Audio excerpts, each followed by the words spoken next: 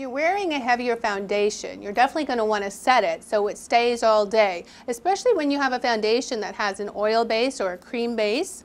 The best way to do that is to take a loose powder and a sponge, and we're actually going to press the powder into the skin.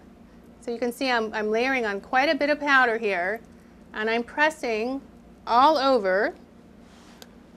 Now, not too much around the eye area because you don't want the powder to settle in the fine lines, but this is going to set your foundation. So you want to go all the way around the face, pressing in quite a bit of the powder, and you'll see that it gets absorbed into the powder as we go.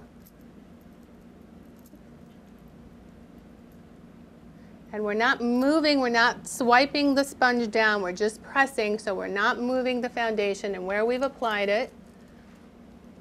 And once we have done a nice heavy layer all over, then we're going to take a large powder brush and we're just going to sweep off the excess.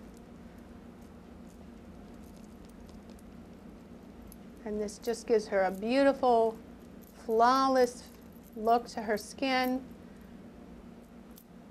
and it'll be set all day, it won't go anywhere. Oh, that's beautiful, look at that.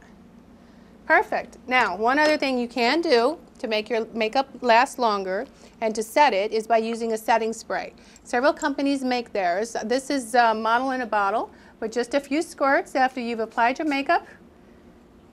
We'll set your makeup and let it last all day. And I'm Kelly Machbitz, your Tampa Bay beauty expert.